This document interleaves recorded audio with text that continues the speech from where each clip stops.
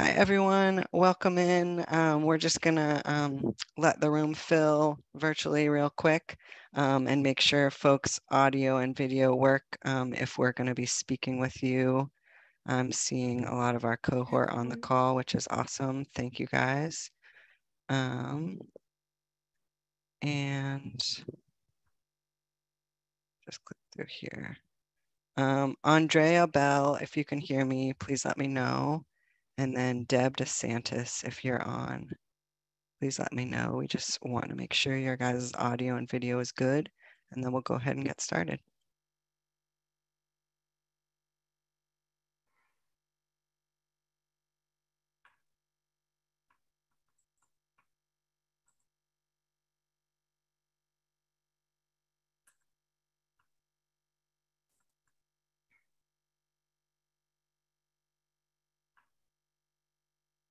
I think Deb is just now joining, so. Okay, perfect. Thanks, Amber. All right, I see that we have 64 folks in the room. Thanks everyone for being here. I'm seeing some familiar names, so that's super exciting, past and present. So thank you for being here. Deb DeSantis, real quick, are you online and can you just like say hey to me so we feel good about the audio video? Awesome. Hi, Deb. Thanks for being here. Yep.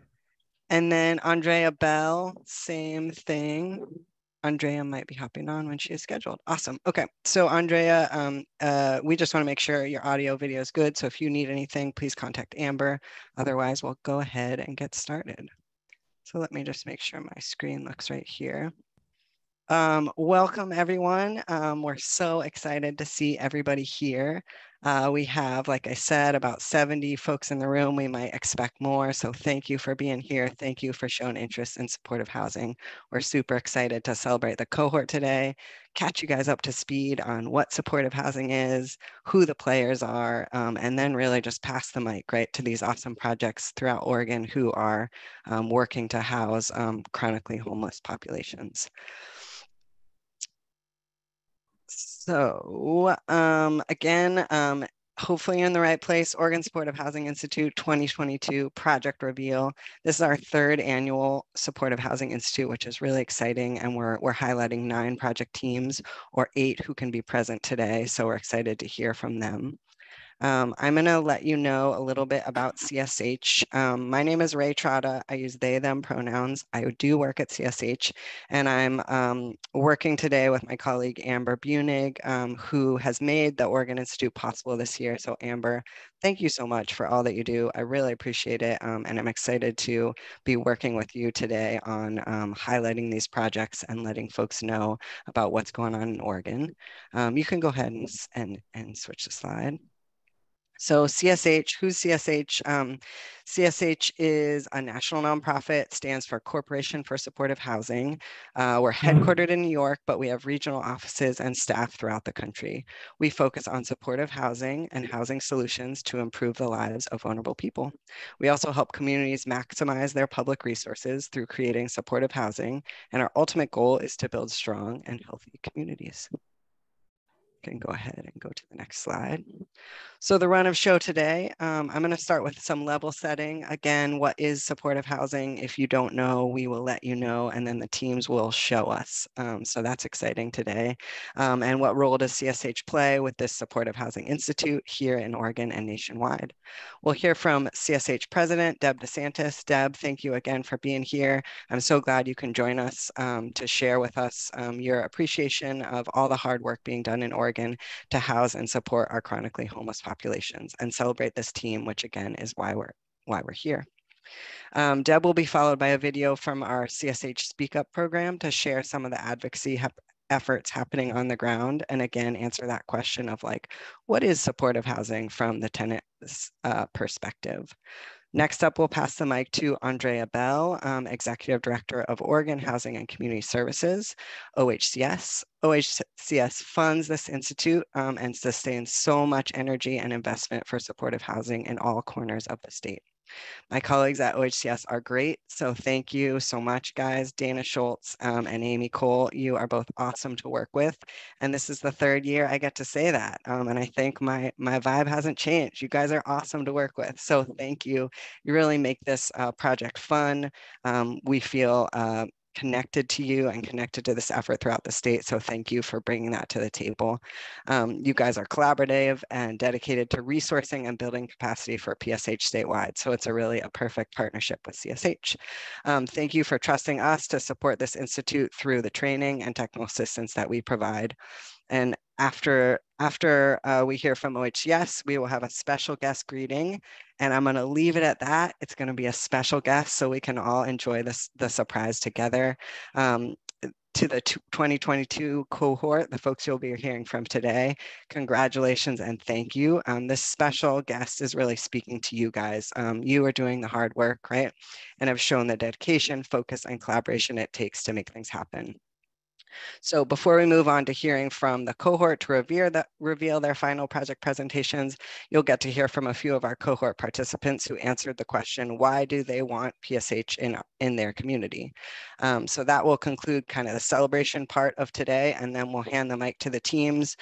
Each team will present, followed by some questions. We will be taking questions in the chat, and Amber will be moderating that portion and let you know how to do that during the presentation. We welcome audience questions, and we're excited to delve into these projects. And that is it. Any other logistical pieces, Amber, that I missed that anyone should know about to follow along today? I think that sums it up. I just want to reiterate to definitely use the chat feature for questions, and everybody should be able to unmute themselves. So if you do feel strongly about coming off of mute to ask a question, that's available. But otherwise, we do ask you to stay on mute so that when we get to the project presentation aspects, we can hear our lovely teams. And if you could keep your video off, we'll have the teams put their videos on so you can see their lovely faces. But otherwise, if you could keep videos off, that would be helpful as well. Awesome. Thanks so much, Amber. You can go ahead and go to the next slide. All right, so again, the crux of why we're here, what is supportive housing? So supportive housing is deeply affordable with a mix of services that are designed to help tenants be successful in their housing, improve their health outcomes, increase income, and engage in meaningful activities. So what's important to keep in mind is that supportive housing is not for every individual or family who experiences housing instability. It's an intervention designed to meet the needs of individuals and families with complex health and social needs. So supportive housing is for individuals who would not maintain housing without services, and without services would not maintain housing. So it's a bit of a tongue twister. I'll say it again. Supportive housing is for individuals who would not maintain housing without services, and then without those services, likely would not be able to maintain that housing. Next slide, please. So our 9 project teams in the 2022 Supportive Housing Institute represent 7 Oregon counties this year: Clatsop, Multnomah, Marion, Lincoln, Benton, and Lane. And a few fun facts about this Oregon Supportive Housing Institute. In this cohort, we have our first 2 Oregon Institute teams serving transition age youth. So thank you to you guys for pioneering in this space. We're very excited to see supportive housing for transition age youth and youth experiencing homelessness and housing instability in our state. So super excited to be with you guys and hear from you today. There are multiple veteran projects in this institute, multiple rural projects, which we're always excited to represent, and projects serving Black and LGBTQIA Two-Spirit Plus communities. So thank you guys again for everything you do, and I can't wait to hear from you. Next slide, please. So what is the Supportive Housing Institute? So like I said, CSH is a national organization. The Supportive Housing Institute happens in many states and localities throughout the country. And here in Oregon, like I said, we're on our 3rd round. Project teams in this institute are represented by services, property management, development, and lived expertise, which is super cool and what we love to see bringing community together in our projects. So graduate organizations in this cohort include culturally specific, housing authorities, community action agencies, mission-driven property management, development partners, behavioral health, recovery, and other community-based coalitions. So when I was first introduced to the Supportive Housing Institute by my colleagues at CSH, one of the most astute pieces of advice I received was that the Institute is a training effort, but really it's a community building effort, right? We walk alongside you guys in this process, and you really do the hard work of sitting together at a table that you maybe haven't done before, right? So in other areas of housing and other areas of services, we can sometimes stay separate a little bit, right? Development's development, property management is property management, and services is services. In the Institute, we somewhat force you to sit at the same table, which is kind of funny because by the end of the day, we see what that forced interaction does, which really makes for some thoughtful planning and real community effort in putting these projects together. So I'm going to let the teams demonstrate that today. But again, thank you guys for your dedication. You've spent 5 months on these different topics. Again, some of it has been new to certain parties at the table, again, given that not everyone always gets training on all aspects of what supportive housing is. So we're excited to hear again from the teams and celebrate their successes. Next slide, please. So once again, shout out to OHCS who provided us with these overview slides of our last 3 years of work together, which is really cool to think back on. So since 2019, we've seen 27 projects go through the Institute, which feels like a really big deal because I can remember when we started this Institute with our first 10. So we have 27 graduates, including those today. 10 graduated in 2020, 8 in 2021, and 9 today. We've had diverse statewide representation, as you can see, from almost every geography in Oregon, including projects from Central Oregon, 1 in Bend, 1 in Warm Springs, coastal regions, Astoria, Coos Bay, North Bend, Toledo, Corvallis, Eastern Oregon, including Lakeview and Ontario, Eugene, Portland, Greater Portland metro area, Gladstone, Happy Valley, Newburgh, Tualatin, Tigard, Salem, 2 projects in Salem, and Southern Oregon in Roseburg and the Medford Grants Pass area. Next slide, please. So to date, the Oregon Supportive Housing Institute, using OHCS funds, has supported the development of more than 558 new PSH units across the state of Oregon, which is really great stuff in 3 years, I just want to say. So again, OHCS put this slide together for us. Y'all can digest it a little bit, but I'll give some highlights. We have, well, I don't have, but OHCS has funded, secured funding for 16 of these projects, and 4 projects are currently open and operating PSH, permanent supportive housing, in their communities. So we have them named up on the screen here, and if any of you are in attendance today, congrats, and we're really excited to watch your progress. And we have 2 more projects who will open by the end of 2022. Next slide, please. So this one's an overview. Hopefully you guys can see a little bit of it. Just if you're curious about who has secured funding and where they're located, this one highlights that. And this information is also publicly available, so we can follow up later on if you want to dive into any of the projects who have secured funding. All right, and with that, I'm going to pass it to our director here at CSH, Deb DeSantis. Deb, thank you again for being with us today. I'm excited to hear from you. Yeah, thank you, Ray. And thank you everyone for allowing me to be part of your celebration. It's really quite selfish on my part. I wanted to be here today to extend congratulations to all of you. And thank you on behalf of CSH for allowing us to learn along with you. And to support your efforts to advance supportive housing opportunities. I do want to extend a special thanks to Governor Brown and to the leadership at OHCS for their commitment to making sure that not only Do you have goals in place for creating supportive housing across the state of Oregon, but also providing the tools and resources to make sure that that vision becomes a reality? I also wanted to convey to all of you, because I've had the good fortune to participate in a number of supportive housing institutes across the country. I wanted to make sure that you come away from this experience understanding how special you are, and how important the work is, and how you have been a huge part of informing the supportive housing field.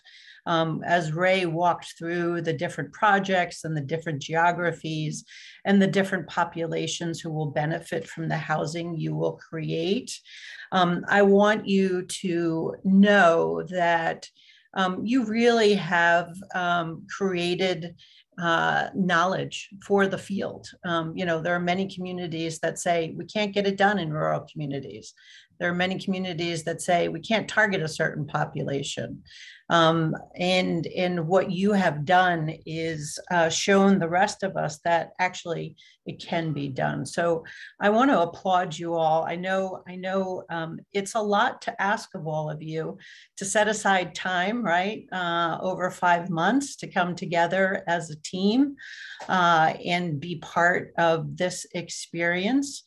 So thank you for making this a priority among all the other things that you have to get done. I want to just emphasize what Ray said about building community. I hope you have a sense of just how you have built community, not just among your team, but also with your colleagues and other organizations. And I hope that you will carry that sense of community forward as you work to advance these specific projects, but also as you work to advance creating additional supportive housing, because I've got to believe this is not a one-off opportunity for any of you. And I really look forward to hearing about the continued progress that you all make to reach your own organizational goals and to achieve the goals that Oregon has set forth. And let me just say that in closing, I think it's also important to note how you all have made a priority of valuing those with lived experience, not only in making sure that they're informing your work, but that they're part of your work. And I think that we're all learning or have learned the importance of making sure that our work reflects the true community needs, and the way that we know what those needs are is by making sure that folks that are experiencing the systems, that folks that are experiencing housing security are part of the conversations and part of the work. So thank you for showing the rest of us how that is done. And on that note, it is my pleasure to introduce a community advocate, Harvey. Harvey is going to share his story through a video. And I think Harvey's emphasis on it's not just housing, it's housing with supports, I think is a really important takeaway for all of us. So again, congratulations. Thank you for letting us be part of your journey. I really hope that you all take the time to celebrate your success. Thank you.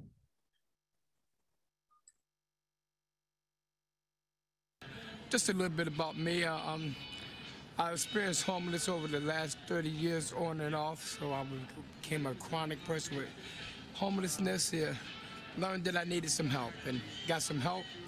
And now I'm actually a drug counselor and a state advocate, which led me to be here in Sacramento, California, to come to the state capitol and speak for be advocacy for those of us that are homeless. And I done it through CHH, where they allowed me and trained me and then allowed me to come and do what I'm doing right now and just advocate those of us that need housing. And we need housing first, but we don't need just housing, but we need housing with support. Because obviously if we've been homeless for a period of time, we have other issues going on other than just not having houses. And so having housing with support and letting the people down there know that and what it means for those of us to have that type of support is totally awesome. That you can live in a building and then if there's some things going on that you're not quite right or know how to do, you have case managers and those that can assist you. And that way we stay housed and you don't have to rehouse those you have housed. And so the best thing I would like to ask anyone that knows is helping with housing, please give us housing with support, supportive housing. And remember that it always starts with the home first. Because once it's home, then you can find out what the needs are, whether it's mental, whether it's physical, or it's a combination of both. Then we can receive the help and then we can keep that person or a person like myself housed. Thank you. Just a little bit about me.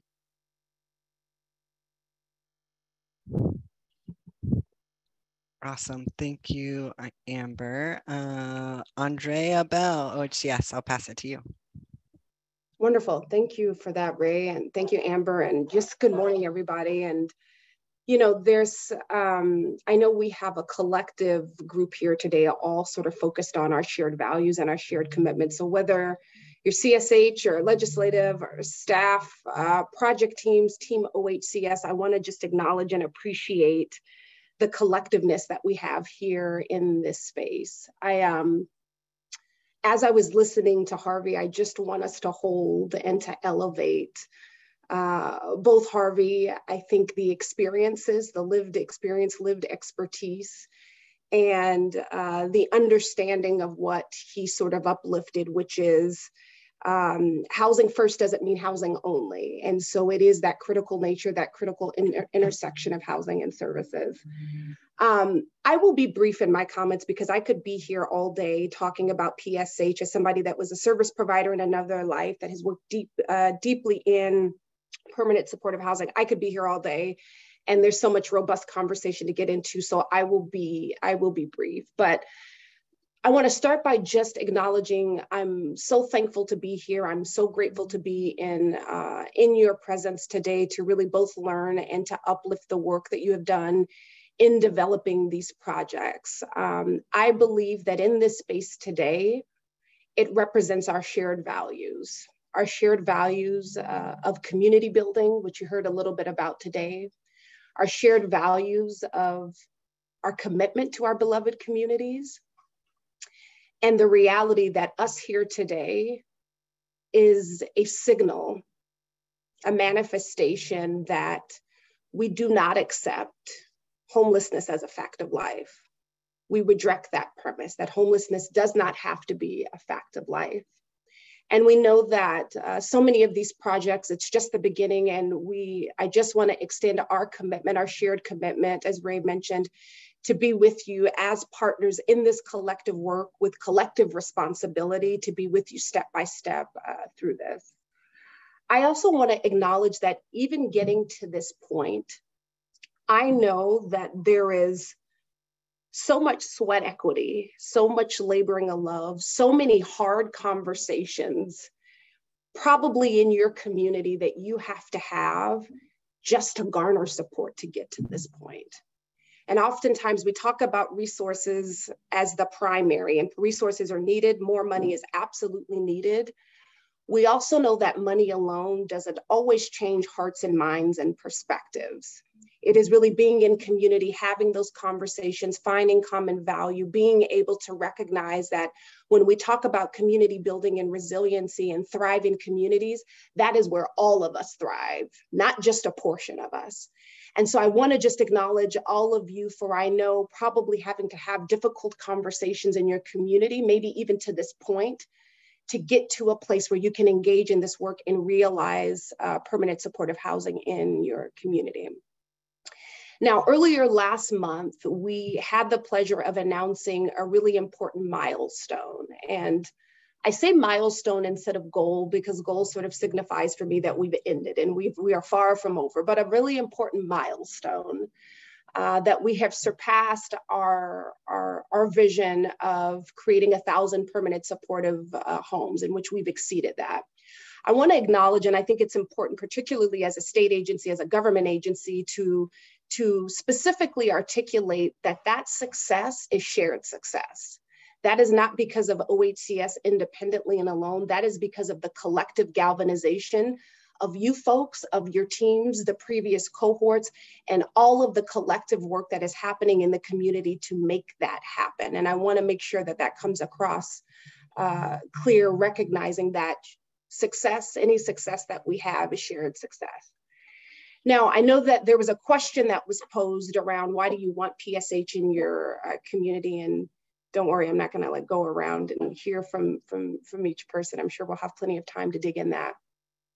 I also want to acknowledge that permanent supportive housing, affordable housing more broadly, I think particularly in this moment in time, plays a really critical role. I think it plays a really critical role in serving as a bridge for some of the broader social issues that we are facing as a state and as a nation, and going towards those hard, difficult, but very necessary conversations. And so just to give you, here at OHCS, we try to keep it 100 an open conversation because we don't believe there should be much space between us and our partners. Over the last couple of years, we have had some of the most challenging years, and we know that many individuals and families have experienced that as well. But in administering one of our first direct service programs, there was a lot of learning, a lot of challenges that came with that.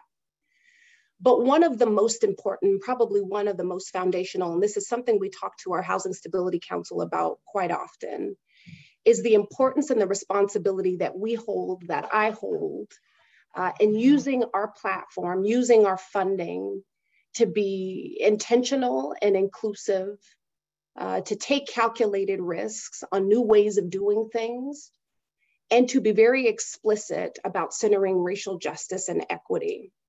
That we will not posture as an agency that cares about and centers racial justice and equity.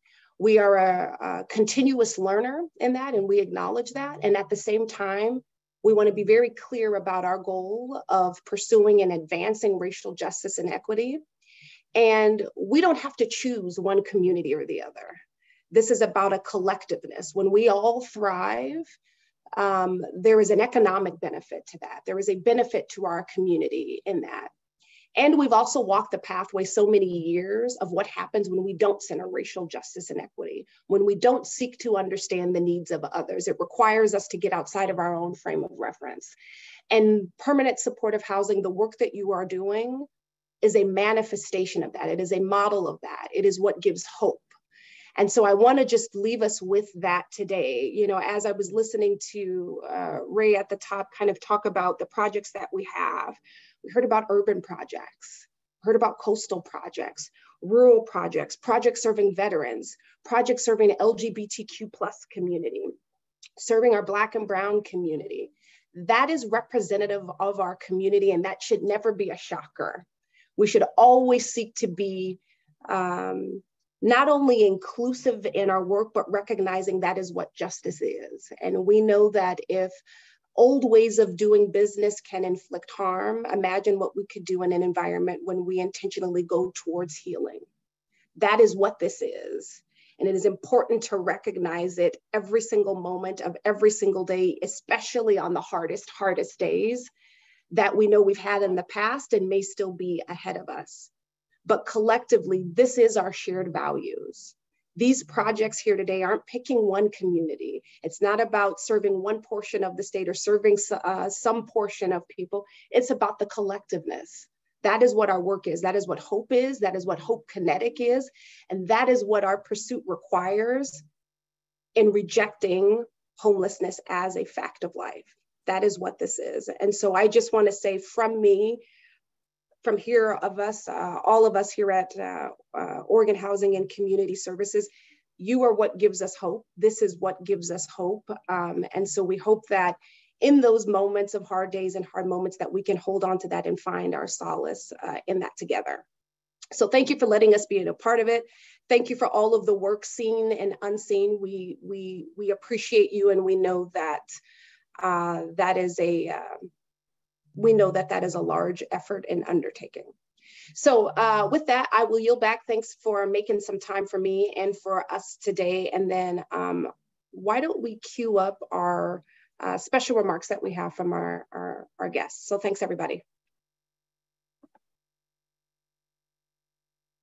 Hello, everyone. I'm Governor Kate Brown, and just delighted to be part of today's celebration. First, let me congratulate all of the amazing project teams who are completing this year's Oregon Supportive Housing Institute today. I am so grateful for your work to create more permanent supportive housing in our Oregon communities. Your work is critical in helping our neighbors which are experiencing chronic homelessness to return to safe, stable, affordable housing. This year's projects are especially important in helping close the disparity gap for several populations who are most disproportionately impacted by homelessness: our veterans, Black, Indigenous, and other people of color, young people transitioning out of foster care, and our LGBTQIA2S+ community. Each of your teams is part of a growing cohort of Oregon Supportive Housing Institute participants. I also want to acknowledge the past project teams who helped get us here today. These projects are years in the making. I've been so proud to see some of your predecessors' projects opening their doors recently. I also want to offer my appreciation to the amazing teams at OHCS and OHA who work closely with our behavioral health partners and community-based organizations to fit all the pieces of the puzzle together. Their work helps create and sustain permanent supportive housing homes for the long haul. And thank you too for the expert guidance from our partners at CSH who help make this institute possible. Together, we across the state have helped Oregon recently surpass our 5-year goal to fund more than 1,000 permanent supportive homes. That's awesome. Congratulations on this huge achievement. Here's to 1,000 more and beyond as we work to ensure all Oregonians have a safe, warm, affordable, and accessible place to call home.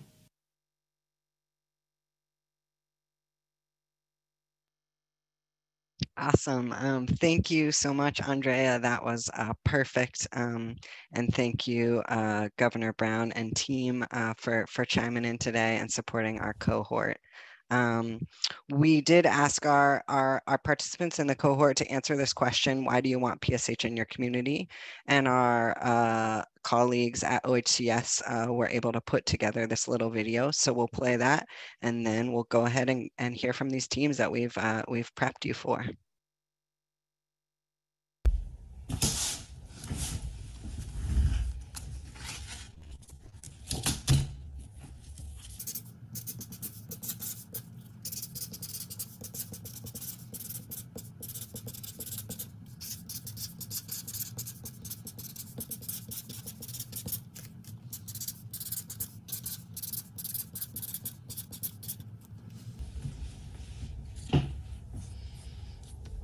We don't just want permanent supportive housing in our community. We need permanent supportive housing. We need it because young people deserve permanence of safety and home.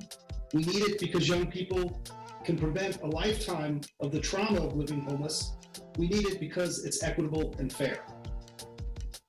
Why do we want to see permanent supportive housing in our communities? To help address the chronic and ongoing debilitating crises plaguing transition age youth. These are included, but just a short list, which would be sex exploitation, mental health crises, and other forms of debilitating traumas that hurt our youth's chances at living a regular life. All you have to do is look outside and see why we need permanent supportive housing in Portland, but we need it specifically for young people. As someone who used to work in the family system, I've seen several young people that served as kiddos experiencing generational poverty and homelessness now entering the youth system and experiencing houselessness on their own. These folks definitely deserve permanent housing, and we need it specifically for young people. And to end, I would say that we know that permanent supportive housing and ending homelessness is the right thing to do. But for folks that might not believe that that's the right thing to do, it's also the fiscally responsible and data-driven way to do things. We know that it saves money to permanently house folks, and we know that people will succeed once they have a permanent place to call home. Hello, everyone. My name is Katie DeSantis. I use she, her, hers pronouns, and I work with Portland Community Reinvestment Initiatives, also known as PCRI. And we are building a 40-unit permanent supportive housing complex in Northeast Portland. I want permanent supportive housing in my community because as someone who has lived experience of homelessness for my entire childhood all the way until my early 20s, I know how important supportive housing is when supporting folks that are coming out of homelessness. Simply getting somewhere to lay your head is the first step. Then everything else comes after it, including how do you sustain that housing? How do you mentally recover from being homeless and the trauma you may have experienced? And how do you live and thrive? Permanent supportive housing is so important for our community because everyone deserves a chance to thrive in the way that they see fit. And housing is everyone's business. Thank you and have a great day.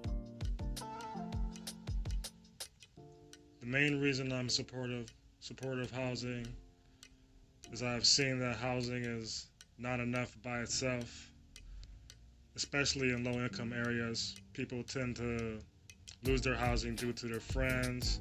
I've seen people drink themselves to death, and I think without any additional support, it turns into chaos. Hello, my name is Jeremy Jostand of Team Kafori Court in Portland. I use he, him pronouns and work with Portland Community Reinvestment Initiatives, also known as PCRI. Why do I want permanent supportive housing in my community? Housing provides the stability families and individuals need to help make significant changes in their lives. Work, community, and social activities, as well as daily life, all revolve around where we live and the environments in which we live. By creating safe spaces through permanent supportive housing and coordinating client-centered services, we're helping make it easier for people to find out who they are and what they can accomplish. The rewards residents experience are a constant reminder of the good in humanity. Supportive housing is important to me because everybody deserves a safe place to live and the help that they need to be stable in housing.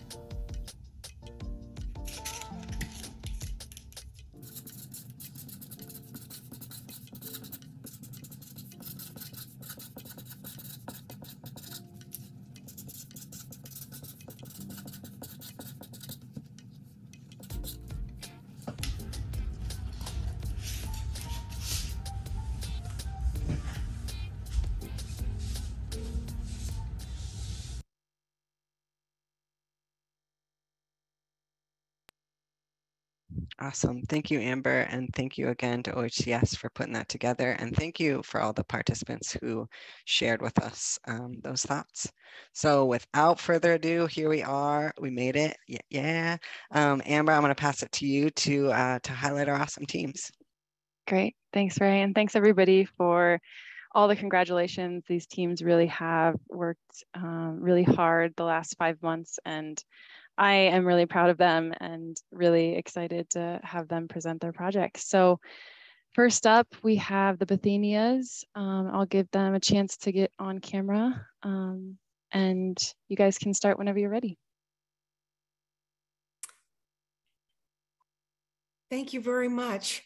Hi, everyone. We are the Bethenias, named after Dr. Bethenia Owens Adair, a person who overcame insurmountable obstacles to become a social reformer and one of Oregon's first women doctors with a medical degree. Dr. Owens Adair practiced medicine in Clatsop County and the existing Owens Adair building, and the new building celebrates her in its name. Our team includes me, Nina Reed, Board Chair of Northwest Oregon Housing Authority, Chantel Tucker, NOAA's Property Manager, Viviana Matthews, Executive Director of Clatsop County Community Action, who will provide the services for the project, and Wendy Klein, our Development Consultant from Community Development Partners. Owens 2 provides an opportunity for NOAA to turn an underutilized parking lot adjacent to the existing Owens Adair into 50 deeply affordable apartments for an aging population, many of whom have disabilities. NOAA currently owns and operates the Owens Adair, which includes 46 units of extremely low-income housing for seniors and a parking lot on the other half of the lot. NOAA will use the parking lot half of the Owens Adair site for the new building. Perfectly situated in downtown Astoria, Owens 2 addresses the need the City of Astoria has outlined in their comprehensive plan, which recommends that housing for seniors and those with disabilities should be encouraged in Astoria's downtown area so residents can be close to amenities and services. CCA is Clatsop County nonprofit organization whose vision is to help people meet housing, food, and other basic needs. As a culturally responsive organization who provides an open door policy, CCA will provide both residents and supported services for the Owens 2. CCA is well situated to provide supported services to the 13 permanent supported housing units and will address clients' needs at the new building. NOAA will own and operate Owens 2, which takes advantage of operating efficiencies by being next door to the existing Owens Adair.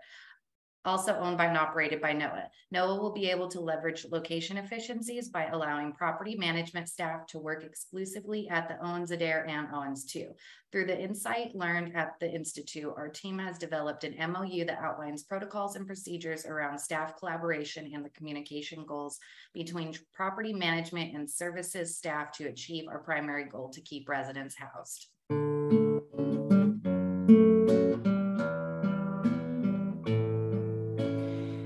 We know supportive housing is the calm to ease the storm. We invite you to Owens 2. 50 units will be born. And in these times of trouble, when you feel most alone, our community with open arms brings you home. Our community with open arms brings you home. Amazing. Thank you. That was awesome. I just have a couple questions for you all. And if other people have questions, please put those in the chat. So first of all, how did you select the demographics that you had chosen to serve at the Owens 2? Yeah, so we looked very closely at the last published Oregon point in time homeless count in 2019. In that count, it showed that Clatsop County had 894 homeless people per the county's population of 39,330. or a rate of 22.7 people per 1,000. So this statistics is almost double the rate of the next highest county, which is Josephine County, which has 11.9 people per 1,000. We also looked at the 2020 numbers, which show an increase of homelessness of about 12% to over 1,000 people in Clatsop County. So the point in time count shows that the amount of homelessness is increasing at an alarming rate, going from 680 people in 2017 to over 1,000 in 2020, an increase of 47% in just 4 years. With the highest per capita rate of homelessness in Oregon, the need to house those that are most vulnerable was apparent to us. So the Owens 2 is a direct response to the needs in the community, achieving a 40% average gross median income for the project. That's amazing. Thank you. And then I have one other question. How did you select the unit types for Owens 2? Yeah, so we worked closely with Clatsop Community Action to identify and outline plans for services. While we were working with them, it was clear that there was an urgent need for extremely low income housing, particularly for single occupancy units like studios and 1-bedroom apartments. We also looked closely at NOAA's Housing Choice Voucher Program waiting list, which describes this need, and it showed that 82.70% of applicants are 30% AMI and below, 67.89% are looking for 1-bedroom units, 32.4% are elderly households with 5.87% nearing elderly status, and 31.82% of the people on the waiting list are disabled. And again, 69.95% are looking for single occupancy apartments. Great. Yeah, it sounds like you really use the demographics and what people are needing to really inform the project. That's amazing. Thank you all. And you're getting a lot of love in the chat as well. So this was amazing. Appreciate it. We will move on to our next team. Evergreen is up. Okay, I know that sometimes my camera can be a little bit soft. Can you give a thumbs up, Amber? Yep, you're good. You're good. Thanks. Awesome. Well, I didn't know that I was going to be following a musical performance. So when you asked me yesterday if you wanted to change the order, that's a tough act to follow, but I'll do my best. My name is Erin Day. I'm the Director of Real Estate for Dev Northwest, and I am super excited and really proud to present the Evergreen Project to you all today. This is a church and a parsonage that we are redeveloping into 18 units of long-term housing for veterans. It's located in downtown Salem. So before I even get started, the first time we saw this church and parsonage was back in 2019 when it was on the market, and immediately we knew that this was going to be an awesome, affordable home for somebody. We didn't know who it was going to be or what it was going to look like, but we knew we wanted to be part of the process. So we immediately jumped on it. And the first step of this really was to secure the site and to change the zoning. And for those that were following the project, they know that this was a really difficult process. We got a lot of resistance from the community around any type of affordable housing, never mind the possibility of permanent supportive housing. We had a lot of education and outreach and engagement with the community. I would say we made some progress, but there's probably more to come. But it's fine because we're going to be neighbors for a really long time. So hopefully that's plenty of time to build that trust. Our land use application did prevail and we were able to secure the site. And so then we were tasked with the hard decision of what to do with this amazing piece of property that we just acquired. And so we were going back and forth about which population to serve. We were kind of looking at seniors, maybe vets, maybe youth aging out of foster care. And these were really going to be smaller units, not really family-sized units. And this is a really awesome location because it's right next to downtown Salem. So super walkable, close to public transit, but it's also flanked on 3 sides by a single family home neighborhood called the Grant neighborhood. Just super cute and quiet, just really nice neighborhood. And so we were looking for the right population. And so we did 2 things. We first looked at the funding sources that were available to us to see what our options were. And then we also went out and started talking to service providers in Salem to get a better sense of kind of who's out there and if anybody has an appetite for working with us. We had some existing partnerships, but we also had a bunch of people we wanted to work with. And really it all kind of came together. We identified that there were a couple funding sources for veterans that were going to work for us. We also identified, we had met with Arches, who does really amazing work with veterans in Salem. And they were super on board, and it just, the relationship just kind of gelled. And so we landed on veterans. We applied for the funding, we got the funding, and here we are today. We are getting ready to close on this project, hopefully very soon. And we're hoping to break ground on this in the next month or so. So just really excited and open to any questions that you have. This has definitely been a labor of love, but I think well worth it. And it's going to be a really amazing home for these folks once it gets built. Absolutely. Yeah. So I do have a couple questions. So the first one, redevelopments, you know, they can be challenging because the developer needs to work within existing conditions, and would love if you could speak briefly about how your team balanced the existing conditions with the population-specific trauma-informed design. Yeah, totally. So the church is beautiful. It's a historic church. We definitely wanted to maintain it. And that was also important for like bridging the gap between the new development and the community and the neighborhood. So we really wanted to make sure that we were respecting that, but also building something that was going to work for the population that was going to be living in the site. And so as many folks on the call may or may not know, veteran populations, sometimes there are issues with sensory. They're a little bit more sensitive to sounds and noises and light sensitivity and that sort of thing. So we wanted to make sure that as we were going through the design build process, we really approached the design from a resident specific, a resident experience perspective. And so we thought to ourselves, what is it that these residents are going to need to feel healthy and happy and safe in their homes? And so we worked with like our systems engineers, for example, to try to minimize echoes and door slammings by controlling HVAC. We looked at strategic lighting design. We were looking at color palettes and materials and that sort of thing that we knew have kind of an evidence-based impact on creating a safe and healthy and happy space for vets. So it was a challenge, there's no doubt about it, but we did our best to try to accommodate it in the design, and hopefully it turns out great.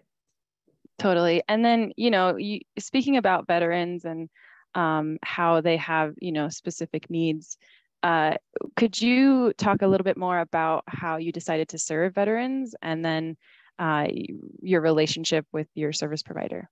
Yeah, absolutely. So we decided to work with Arches mostly because we didn't even realize kind of what a gap Salem had in long-term housing options for veterans. So there were some short-term options, 18, 24 months. But after that, it was actually really difficult for these folks to find long-term stable housing.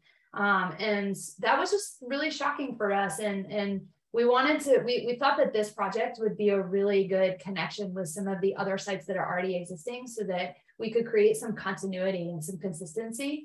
So not only could our Arches be involved in the actual service provision, but that we could actually be involved in these residents' care and home and sort of life situation from the time that they entered into the Arches system all the way through for as long as they need the housing.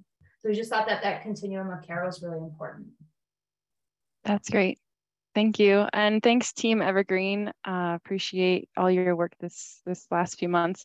And we actually have 2 projects from Dev Northwest. So Erin, if you want to keep going and talk about Polk 2.0.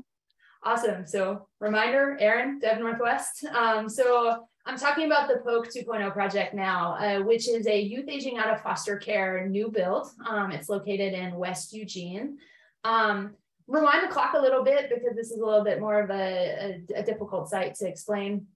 In 2015, NEDCO, which Dev Northwest is a merged organization, so formerly known as NEDCO, received City of Eugene funding to buy a multifamily property in the Witt, which is a neighborhood in West Eugene. And for those of you who don't know the Witt, it's kind of a trendy, cool, kind of industrial artsy neighborhood that's right next to downtown. It's super walkable, really vibrant community.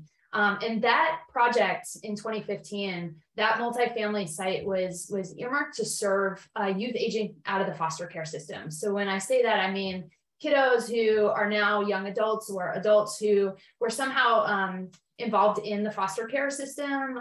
They weren't ever fully reunified with their biological families, but they also weren't adopted. So when they turned 18 or in some cases 21, they were kind of on their own to like figure things out. And this is a really unique population for youth. And this population in general has some high risk factors for homelessness and some other psychosocial challenges. And so we've been housing this population on this site. And the reason why it's called Polk is because it's on Polk Street in Eugene. And so we've been housing this population for the last 5 years. And we do all the resident services and all the property management. So needless to say, we have learned a lot in the last 5 years. One of the biggest lessons that we learned was that there's just not enough housing.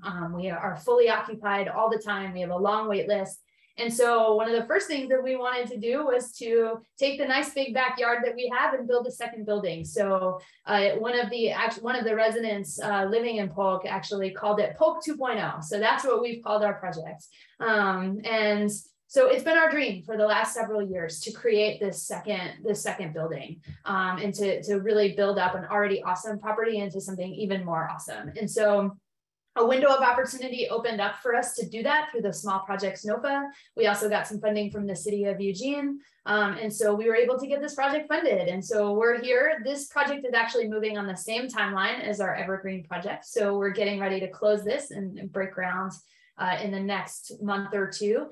The building itself is what you see in front of you. It's going to be 12 single room occupancy units. So those are like efficiency studio units. It has a community kitchen, a community rec room. It's got a really awesome outdoor recreation area under a pergola. And then we're going to be expanding the already existing pretty active community garden that we have on site now. So just super excited to get this one going. A lot of heart, a lot of time. I haven't been at Dev Northwest I've only been there for 3 years, and this was acquired originally in 2015. So there's a lot of heart that's been put into this way before I joined the team, but glad to see it finally coming together. So happy to answer questions. Yeah, that's amazing. You had mentioned some lessons learned, and I can imagine from your experience with the first Polk, a lot of those lessons. Could you just talk, I know you mentioned one, but could you talk about some other key lessons learned when designing this Polk 2.0? Yeah, absolutely. So one of the lessons that we took away was the current building has all 1-bedroom units. And the feedback that we got from current residents and that we were kind of seeing over and over was that 1-bedroom unit was a little bit overwhelming for this population. In fact, a lot of the residents would like pull their mattress out and sleep in the front room and like wouldn't even use the back room, the bedroom to sleep in.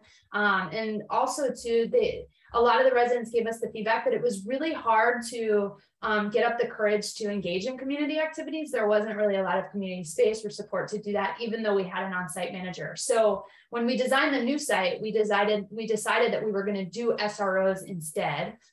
So slightly smaller units, and then create these larger community spaces that were more welcoming, that provided a little bit of additional social infrastructure and community infrastructure to help kind of bring out that part of the living experience for these folks. So that was just one example of things that some of the input that we've taken.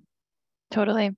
And then you had mentioned this one kind of being in the backyard. I'm just curious, like, how does this development integrate with the rest of the immediate neighborhood and community? Yeah, so as I mentioned, this is kind of a really vibrant, artsy kind of community. And I think one of the things that, we looked at when we first built, or when we first set up the building, was we just kind of thought that the community and the building would mesh automatically together just because it's this cool neighborhood and it's this interesting population. And we just thought that all that work would just kind of magically happen. And it really didn't. And so a lot of the design and a lot of the thought that went into this building has to do with helping both draw the community into the space to be able to provide some opportunities for that engagement, but to also create spaces where the residents can actually do things that would be easier to bring out into the community as well. So things like creating this community kitchen. So we do have some residents that participate in the community market, for example, but not many. So being able to get neighbors a little bit more involved in the community garden, or maybe create something in the kitchen that they can sell in the community market, things like that. So we definitely designed it with the idea of helping to bridge the gap between the site itself and meld it a little bit more into this kind of cool community that's around it. Yeah, that makes a lot of sense. And you're getting a lot of love in the chat as well. Thank you. Thanks, guys. We have an awesome team. I know I'm speaking on behalf of my whole team, but everybody is on the call right now. They're all amazing. Thank you for the shout outs for the work that goes unseen, because these projects are super tough, and every single one of the people on this call are they're amazing people doing really hard work. So just an extra shout out to them too, because they Absolutely. Absolutely. Well, congrats, Polk 2.0. And we'll move on to Entrada. Great. Well, good morning. Thank you for the opportunity to speak on behalf of Portland Entrada Project. Let me start by introducing the Entrada Project team. I'm Sean Sub, the Executive Director at New Avenues for Youth. Also with us is Christina Goodman, New Avenues Director of Housing Services, Natara Brown, our project design consultant, who has lived experience as a participant in New Avenues housing programs, Rick Manzardo, the President of Vecino Group, and finally, Heather Bradley Geary, the Director of Supportive Housing for Vecino Group.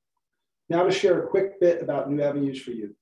We are a nonprofit dedicated to the prevention and intervention of youth homelessness, offering services that address a wide range of transition age youth needs. We offer everything from basic needs to shelter, mental health, recovery counseling, job training, and housing supports.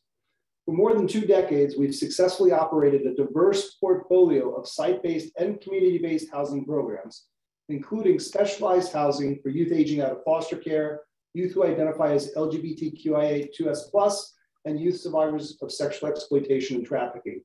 Heather? Thank you so much. Wanted to give you a little bit of information about Vecino Group. We are a national developer. We're a national supportive housing developer. So we have 30 supportive housing communities in 14 states. All of our communities have some kind of a Spanish name because one of our founders is Latina.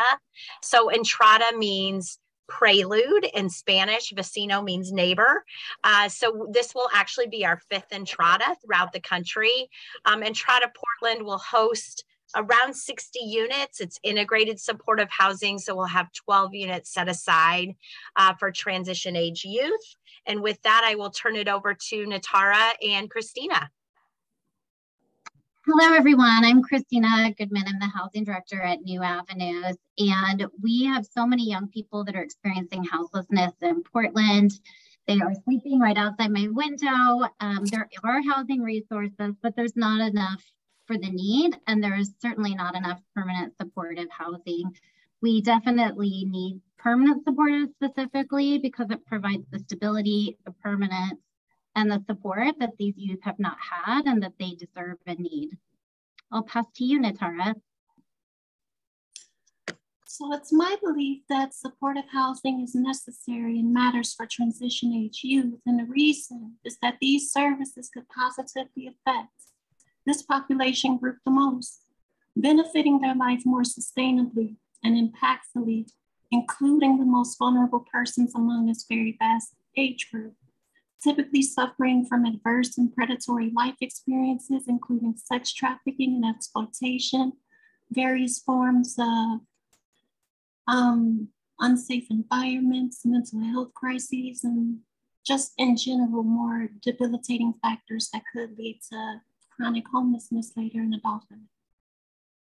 And I'll pass it to you, Rick. Thank you. Hey, I'm Rick from Vecino Group, and our ask is that you invest in the young people of Portland who do not have a place to call home. I mean, as people on this team have just said, and shoot, even Aaron just now from Dev Northwest have attested, this is a greatly underserved community that really needs some resources dedicated to it. So we thank you for your time. If there's extra time, I welcome song requests. I will not be able to do what people before me have done, but I'll give it a shot. Thank you. That was great. Love to hear it. So I have a couple questions, and please, folks, put some questions in the chat if you have them. So first off, why do you want to provide permanent supportive housing for transition age youth? Well, I'll start, and maybe Christina can tag team with me.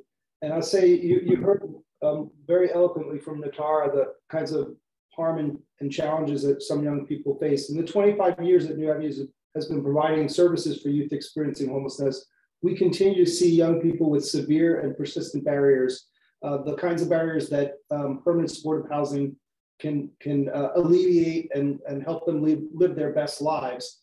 Really, there's a significant gap. There's permanent supportive housing out there, but very little focused on this population. And there's no reason why young people should have to spend much longer periods of time on the streets because there isn't access to a program they need.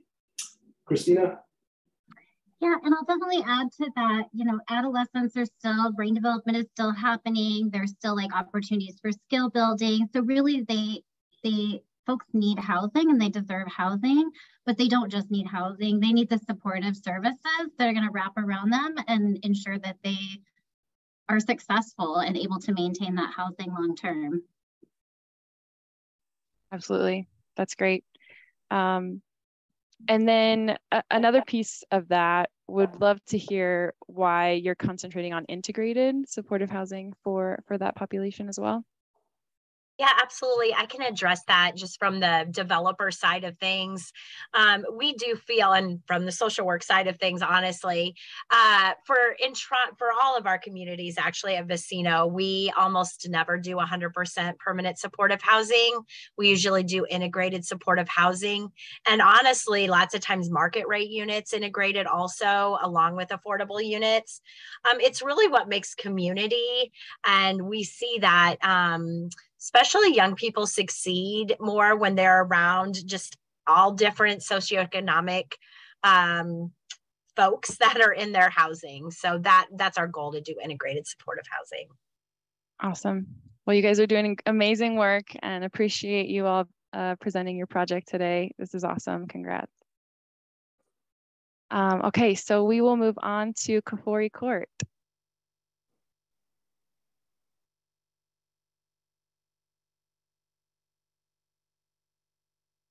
And I think you're on mute, Andrea.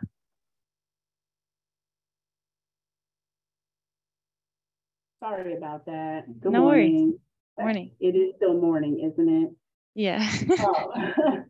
Portland Community Reinvestment Initiatives is a nonprofit community development corporation that preserves, expands, and manages affordable housing in the city of Portland. Over our 30-year history, PCRI has developed and preserved over 800 units of housing, improving neighborhoods that were once neglected and redlined. These homes ensure safe, stable housing for residents in neighborhoods that are now highly desirable and rapidly gentrifying. PCRI's presence in North and Northeast Portland has meant that low-income people are able to stay in their neighborhood close to jobs, high-performing schools, and mass transit. The Kafori Court development is a part of PCRI's Pathway 1000 initiative, a long-term solution with corrective measures to mitigate displacement and address systemic barriers causing generational poverty. It creates 1,000 affordable units, housing units, and homeownership opportunities, and uses this vehicle to lift African Americans and low-income residents, address unemployment, underemployment, wage disparities, and racial imbalances. We know that Black residents are at a greater risk of homelessness, which is a culmination of systemic failures in our communities. What's in a name? PCRI has a history of properties named after female, local, and national leaders in the Black community. Maya Angelou, Beatrice Morrow Kennedy, Alberta Simmons, Margaret Carter, Maggie Gibson, and Lydia Roy, to name a few. Kafori Court adds to this rich tradition. The 40-unit permanent supportive housing development is appropriately named after Gretchen Kafori, who was a strong supporter of PCRI, affordable housing advocate, state and local politician, and a teacher of homelessness, poverty, and community development. Kafori Court will work with BIPOC homeless seniors and includes activities offered by two culturally specific agencies in PCRI and the Black community of Portland. We are partnering with Northwest Pilot Project, who brings expertise in working with senior populations.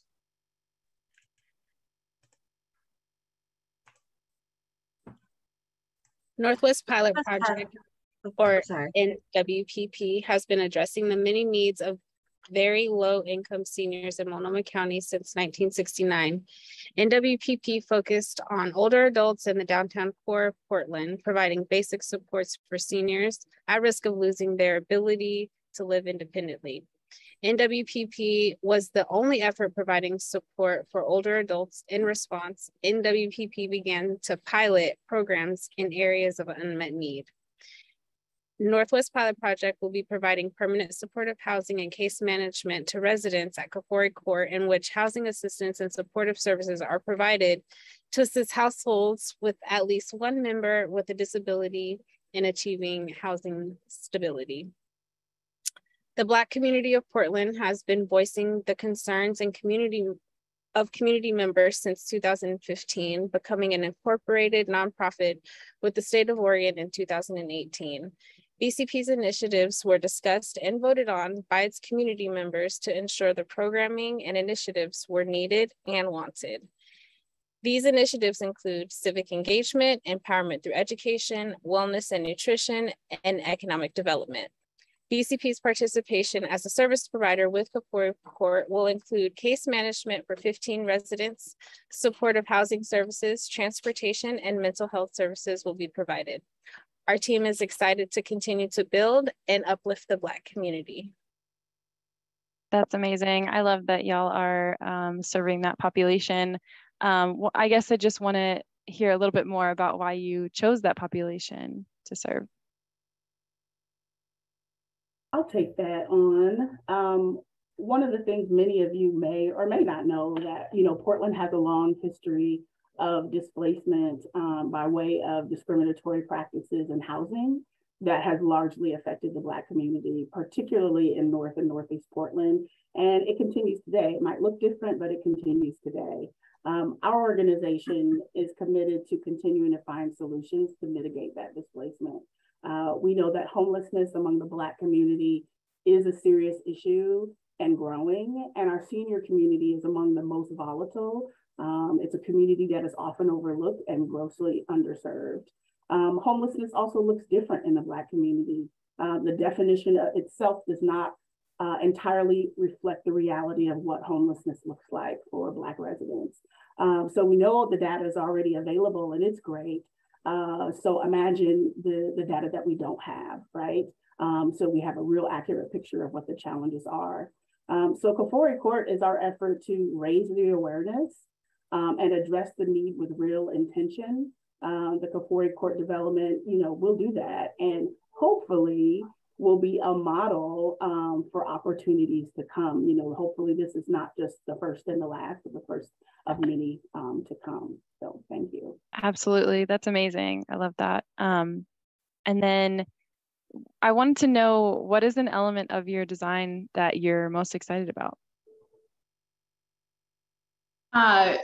For PCRI, this is our first endeavor into permanent supportive housing. Although with our resident services program, it being so robust, we are already essentially doing permanent supportive housing in many of our buildings.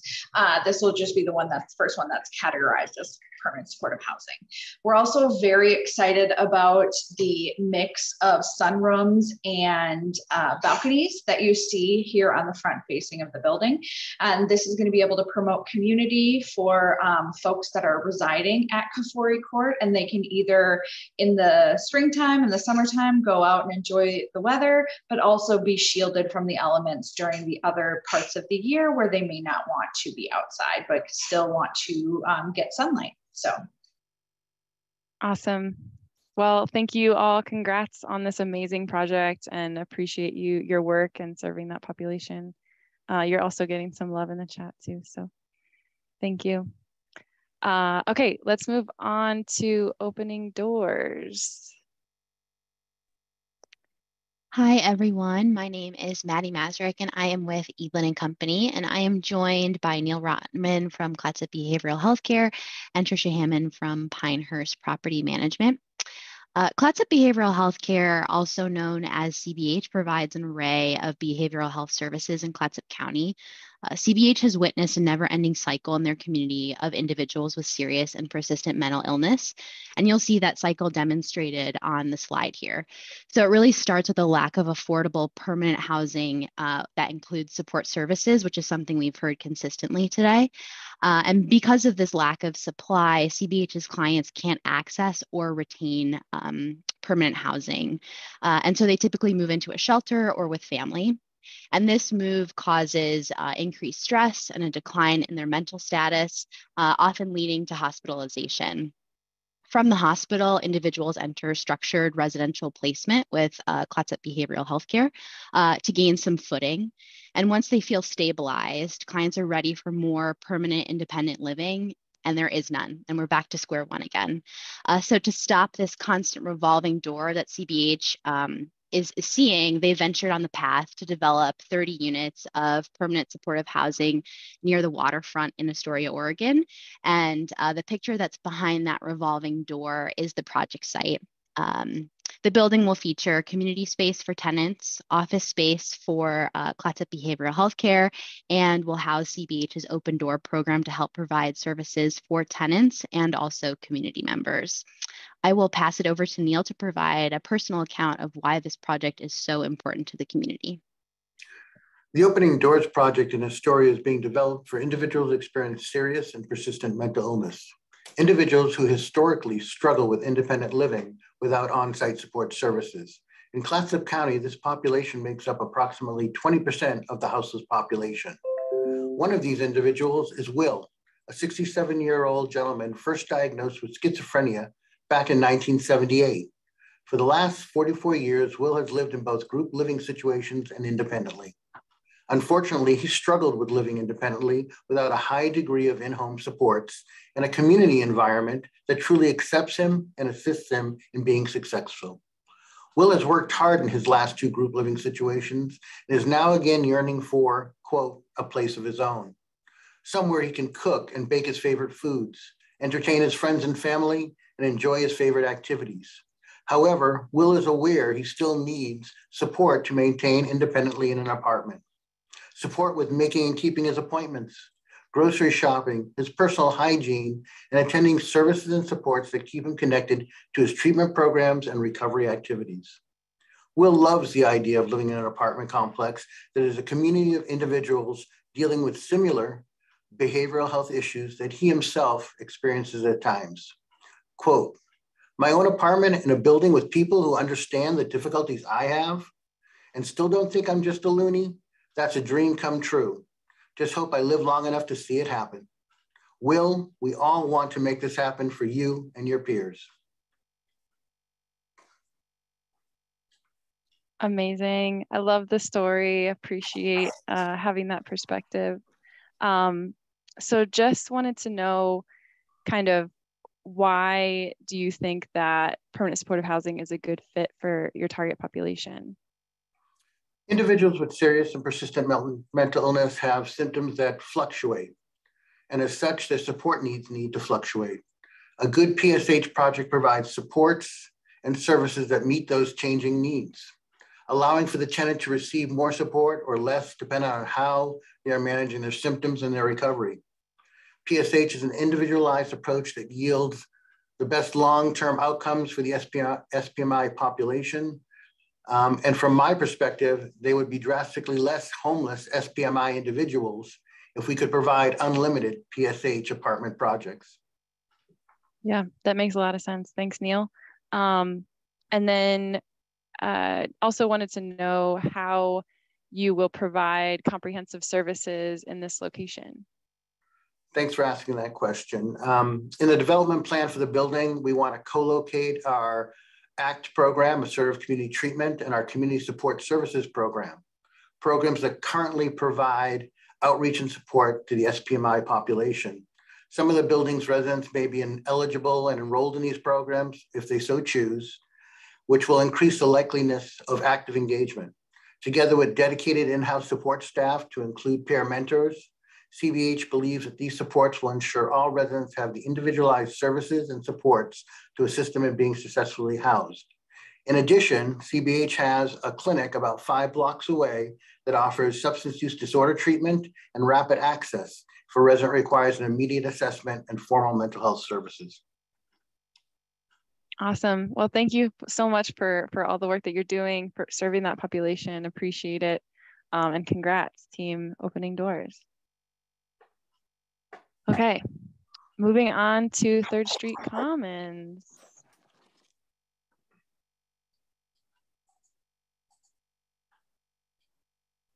Can you hear us clearly today? Yep, you sound good. So I'm Hezekiah from 3rd Street Commons. I've also been homeless for 21 years of my life up until getting the residential assistant position here at 3rd Street Commons. So I've been on both sides of the fence and still live with the anxiety that home can be swept away at any moment. I prepared a poem for today. In this garden we are cultivating, each seed when given adequate soil, sun, and proper environment are bound to grow. I have seen severely damaged plants with severed roots when transplanted flourish within a short period of time with supports and structures. Without this period of germination, these seeds sprout in hostile pastures, maladapted. I have seen what most people take for granted can bring a once wilted flower back to life. The equivalent of not having a home is a seed with no soil for roots to take place. Thank you so much, Hezekiah. I'm Andrea Myrie. I'm the Executive Director of Corvallis Housing First. The mission of Corvallis Housing First is to provide solutions to homelessness and self-sufficiency. We currently operate 42 units of supportive housing in Corvallis, serving people who have experienced homelessness, many of whom have been chronically homeless. We provide case management services to people in our housing and at our local shelters and drop-in center with a focus on getting people into housing. 3rd Street Commons, our PSH project site, formerly a 50s style motel that includes a bare lot, was purchased through Project Turnkey in 2021. We quickly realized that the property would be an ideal site for developing PSH units that would be healthy, accessible, and inclusive, and a place where we could offer on-site mental health support and other key services. Since then, we have raised $8 million in capital funding and are starting a design process this month, including the voices of residents already living at the site, partners, and neighbors as we go. And I'll pass it to you, Anita. Thanks, Andrea. Hello, my name is Anita Earle, and I'm a social worker and complex care manager in the Samaritan Health Services system.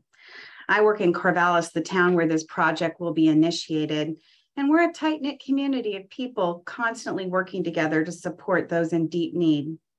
The Samaritan and county healthcare systems are aligned with the idea that housing is healthcare. And in our efforts to address social determinants of health, we're very grateful to partner with CHF. Our rapport is long established and collegial, but most importantly, we have a shared vision of providing shelter, kindness, and easy access to healthcare. Through our combined efforts, we're hoping to maximize opportunities for sheltering some of the most marginalized folks in our community. As a dear houseless friend recently told me, the most potent 4-letter word in the English language is home, and that's what we're hoping to offer at the Commons. Thanks for listening. Amazing. Thank you all. Hez, I love your poem. It's awesome. I get chills every time. Just have a couple questions. Anita, you had mentioned about the community and serving those folks that are vulnerable. Just wanted to ask, how does this project help address homelessness in Corvallis, in that area? So I can answer that question. We know through a recent analysis of local data that between 150 and 200 people are in need of supportive housing at any one time in our community. So through, even though we operate supportive housing, we still have a long way to go in meeting our needs locally. And permanent supportive housing is a new concept in Corvallis. So a further demographic study of this data revealed that people of color are experiencing homelessness more often in our community. So for example, even though our local census data indicates that Native American population of our county is less than 1%, over 12% of the local homeless population identifies as Native American. Also, many report struggling with trauma, mental health, and physical challenges. This new development would allow us to address those issues through appropriate design and make available space for additional services. That's great.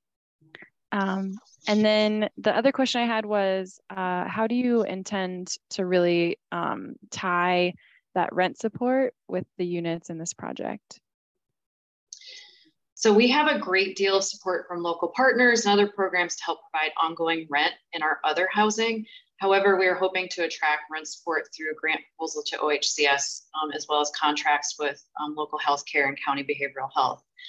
We are talking with our local housing authority who are working on a process of participating in a place-based vouchering program.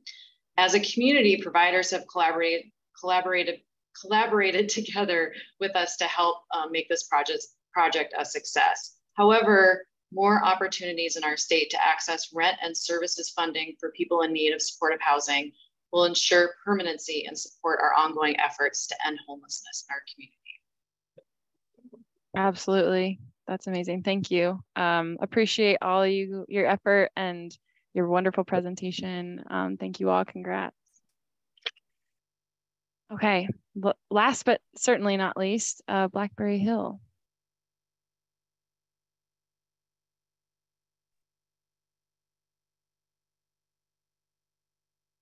Hello, everyone. My name is Sheila Stiley. I'm the Executive Director of Northwest Coastal Housing, a nonprofit affordable housing development agency based here in Lincoln County.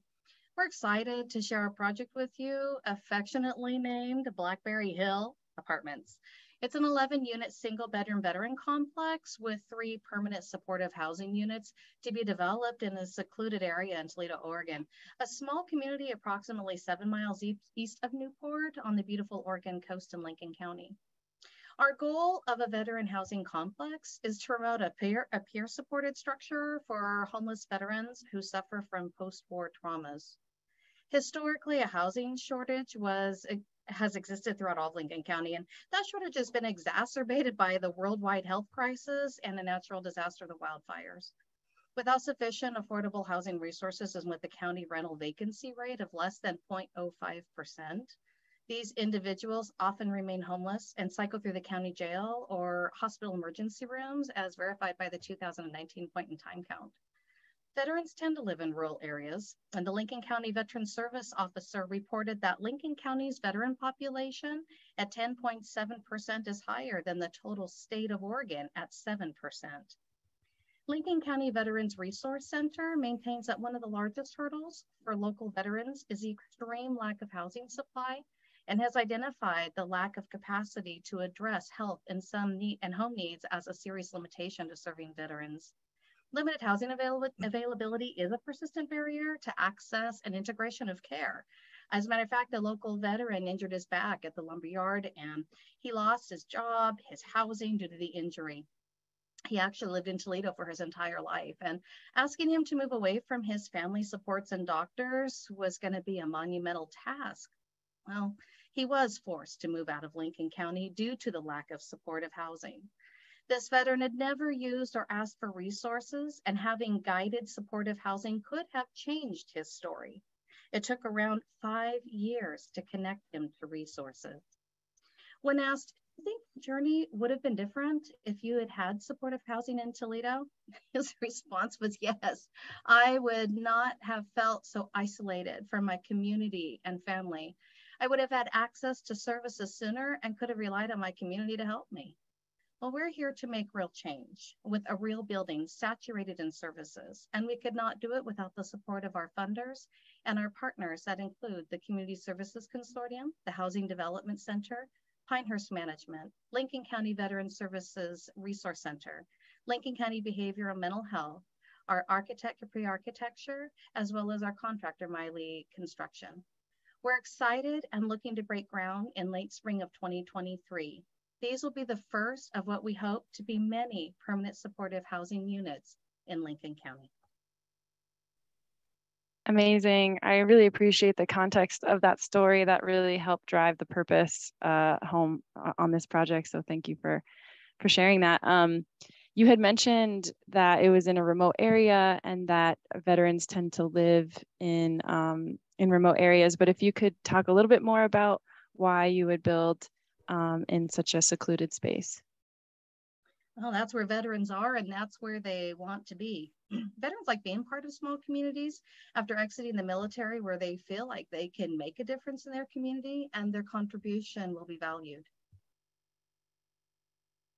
Yep, that's awesome. And then lastly, how do you envision seeing like services meshing together for positive outcomes for those veterans?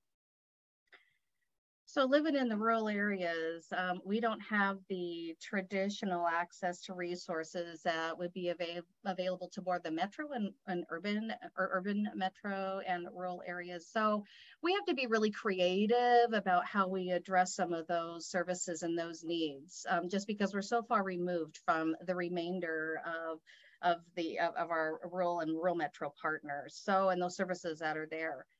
Some of us actually go back serving together for almost 20 years or more. And it's important that we continue that process. We're always being creative. We're always thinking about getting around those barriers. When there's a closed door, we're looking for an open window. And that's just what we do and how we think and how we strive. And nothing has changed in regards to this project. We really have worked together to try and ensure that these barriers that could be met, that we've alleviated them for the successful outcome for these veterans, and we're really excited to do so. Awesome. Thank you all. This is a great project. I appreciate you serving that population and all the work that you do. Congratulations as well. Thank you. That is it for us. I know we're close to time, so I'm not sure we have time for any other questions, but appreciate everybody being on and listening intently. Yeah, thank you guys so much for attending today. We talked about in the beginning, community building. Y'all participated today in that. So thank you so much, and awesome work to the teams. That was really, really, really, really exciting. Thanks, guys. See y'all. Yeah. Congrats, everyone. Appreciate you.